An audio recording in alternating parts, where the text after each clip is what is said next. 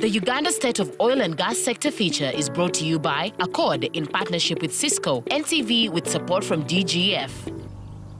The policy goal of Uganda's oil and gas sector is to use the country's oil and gas resources to contribute to early achievement of poverty eradication and create lasting value to society. However, this lofty dream can only be achieved if Uganda is able to collect all the due revenues from oil production. But there are fears that if the country does not put in place robust systems to combat illicit financial flows, Uganda could lose astronomical sums of money to a sophisticated web. The issue of recoverable costs is an area where we believe if government, especially the Petroleum Authority, Ministry of Energy and the Office of the Auditor General, of course, as the ones who are scrutinizing this, don't pay due attention to how the production sharing agreement is being implemented, especially in respect to recoverable costs, there is a risk for illicit financial flows. It is estimated that between 1980 and 2018, Sub-Saharan Africa received nearly $2 trillion in foreign direct investments and official development assistance, ODA. It emitted over $1 trillion in illicit financial flows. Uganda has been under the spotlight of its gold resource being vested with incidents of illicit financial flows. Mostly illicit financial flows are transacted by multinational enterprises. So the first one we have is in the company's law, where now we are supposed to disclose beneficial owner. Because if money is being moved, there have been usually a lot of things that money gets moved to jurisdictions that are not transparent. They will pick this, whatever, and we don't know who the owner is. But now, in the company's law, you are supposed to disclose all the people who are supposed to benefit from these transactions. There's that one. Two, the anti-money laundering legislation also has disclosure requirements.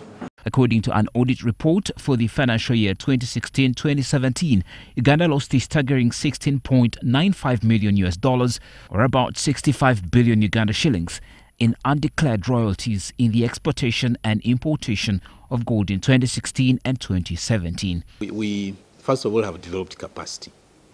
In 2013, when we began building our capacity, we had only one officer with postgraduate training in oil and gas as sector.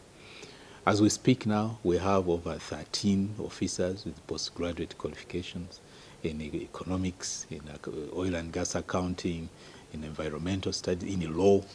And so all these efforts aimed at ensuring that we plug those gaps. The analysis of related party transactions. We know that these companies, most of them, are headquartered elsewhere, but they have operations in Uganda, and they have also operations in different countries. So you want to make sure that these transactions are at arm's length. It is a public secret that oil companies world over often use various schemes to arrange their affairs in such a way that they maximize profits, sometimes at the expense of the host country. To achieve this, companies use tax avoidance, incorporation in tax havens, transfer pricing, under-declaring, inflating the recoverable costs, and benefiting from double tax agreements to cheat. Most of these forms of illicit financial flows are at the behest of multinational firms, many of them domiciled in safe havens and secrecy jurisdictions.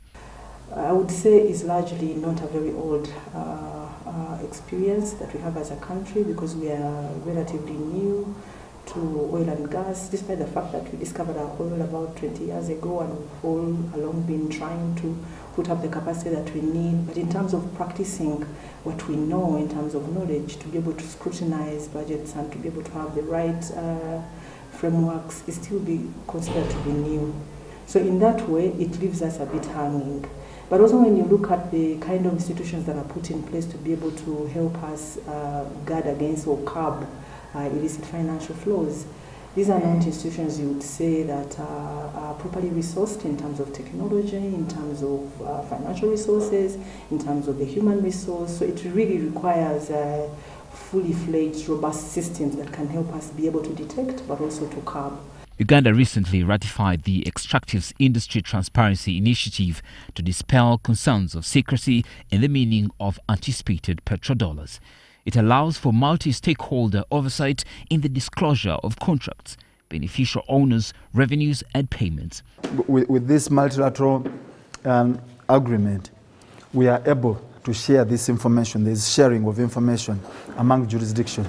And actually also in the anti-money laundering law, there's been a provision for sharing of information with all jurisdictions which are party to the anti-money laundering legislation. So we see in that way that we are fighting it. Of course, sometimes people are one step ahead of us. But fears are abounding that the oil and gas sector remains vulnerable to these schemes. A number of institutions and systems to combat illicit financial flows have been put in place. But does the country have a competent human resource to surmount this vice? The second one, as you mentioned, double taxation agreements. Governments enter into arrangements with other governments in order to avoid companies or individuals from countries being taxed in the country where they're making money and the country where they come from.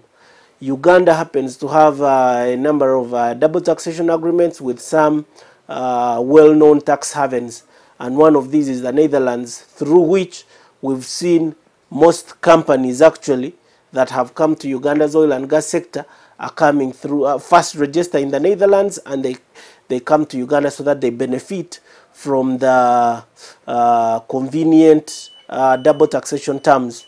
To combat illicit financial flows, 3 initiatives, the Financial Action Task Force, the Global Forum on Transparency and Exchange of Information for Tax Purposes, and the Inclusive Framework on Base Erosion and Profit Shifting, have provided strong recommendations and standards for reducing illicit financial flows.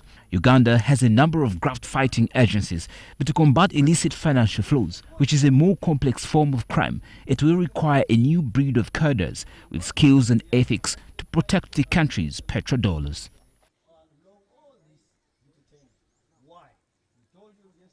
The Uganda State of Oil and Gas Sector feature is brought to you by Accord in partnership with Cisco, NTV with support from DGF.